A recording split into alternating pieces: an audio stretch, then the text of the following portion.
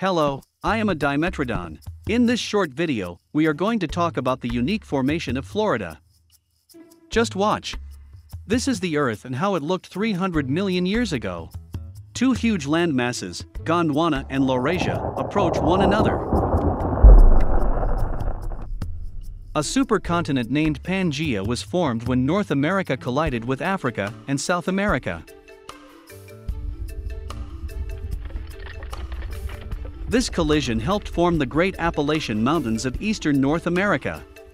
And after a long time, the continent began to break apart.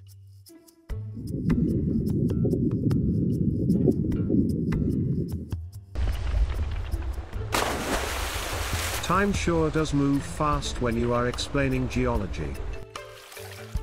I'm an ichthyosaur, and I lived around 250 million years ago, when North America and Africa began to split apart. I lived when the Great Atlantic Ocean was formed. Before Pangaea split apart, Florida was a part of Africa. But, during the final separation, Florida took off with North America. If you look deep into Florida's crust, you will find its basement rocks are the same as Africa. Florida would remain underwater for millions and millions of years. It sure is hot outside. All these volcanoes keep filling the atmosphere with carbon dioxide, creating a major greenhouse effect. The next 100 million years is perfect for ocean life. Invertebrates with hard shells thrive in the warm tropical sea, above Florida.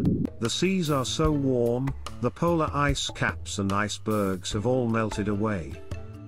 As these animals die, over millions of years, a thick carbonate crust made of their shells and skeletons builds on top of the African basement rocks. Florida would have been much different today if the Suwane Channel wasn't there. It helped to redirect all of the sediments that were eroding from the Appalachian Mountains. All of these sediments would have covered Florida's tropical sea. Finally, it is starting to cool down a little. Hello, I am a Miohippus, and I am going to be your host as the next millions of years transform Florida into the state we know today. The climate is now perfect for mammals. Because large amounts of water are locked up in ice caps and glaciers, Florida and South America are much closer to one another. This created the great migration of animals to South America and Florida. One example is an armadillo, named Glyptodon, that was 11 feet long and migrated to North America from South America. During the last glacier period, about 20,000 years ago, the beach was 25 miles from the lighthouse in Ponce Inlet. Breaking waves and currents created the offshore habitats that fishes and invertebrates depend on today. We hope you enjoyed this video on the geologic history of Florida. We would like to thank Jeep Beach Incorporated and the Friends of the Marine Science Center for making this educational video possible.